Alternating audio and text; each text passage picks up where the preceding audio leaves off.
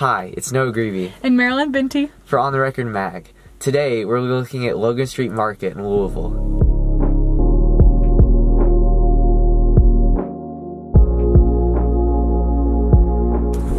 So right outside of Logan Street Market right now, where there's over 30 different chefs and merchants who are selling their goods to the Louisville community.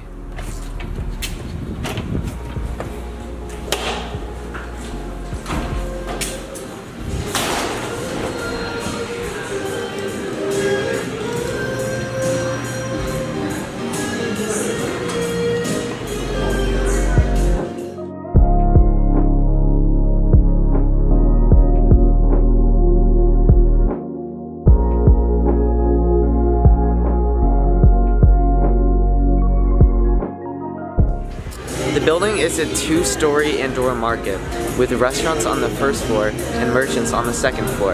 Right now, we are headed to Hazel & Hunt, which is a locally owned clothing store in Kentucky. Okay, so how long have you been working at the market for? I've been working here since we opened in early October. Okay, and how's it been so far? So far, it's been really great. The reception of people coming down has been amazing.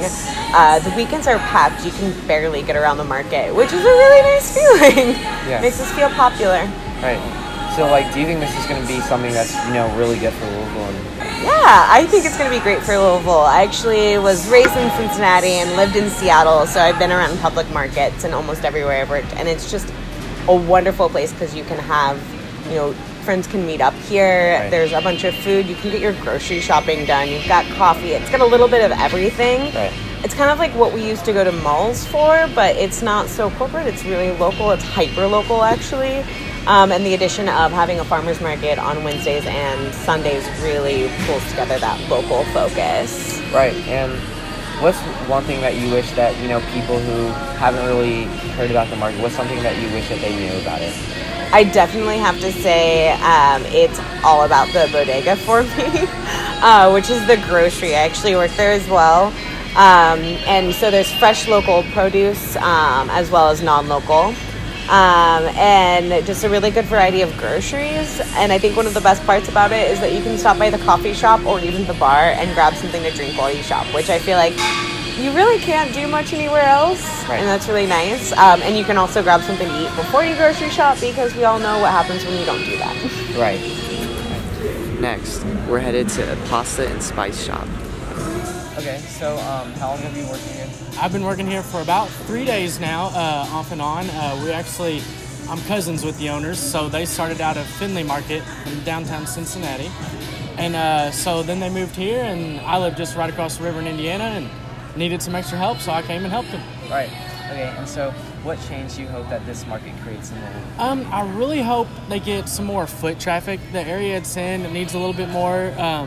So hopefully it gets a little busier with the foot traffic and more people brought in. I think a lot of it just needs more advertisement. Right. Okay, and what inclined you to start working here? It's a family business, like I said, and just I got laid off from my other job for the slow snow season.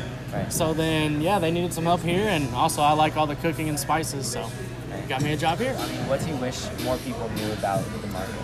I think just where it was located and all the vendors. Like I said, there hasn't been much advertisement for this place, so I feel like it would be better to be more advertised and get some more foot traffic in here. That would definitely help a lot. Right. Next, we're headed to a vegan restaurant, and they focus on vegan options, including vegan junk food. What inclined you to work here? Okay, so a lot of people think that being vegan means you have to be healthy all the time, and you can only eat fruits and vegetables and grass, but here we have junk vegan, we have Philly cheesesteak wraps, super sugary cakes, just things like that, and I really love that because it makes veganism more inclusive to everyone. Right. So what are some things that you wish people knew about the market? I wish they knew how many different vendors were here and that how local everything is. Nothing is really corporate or anything like that. It's people from Louisville who are making things they love. Right. Okay. So, what's your first impressions of the Logan Street Market so far? I thought it was pretty fancy and big, and I wondered if people from the community have booths here. Right. And what change do you hope that this creates in the Louisville community? Honestly, I hope people from the neighborhood utilize it. You know, I hope it becomes a spot that, like, of course people are going to come from all over the city, but it would be cool if, like, people that live across the street could pop in here and have, like, a definite service or, like, purpose. Last time I came, I was like, they should have tutoring or, like, after-school tutoring in here. Something that people could, like, use without such a high, like, exchange of money to be here. Right.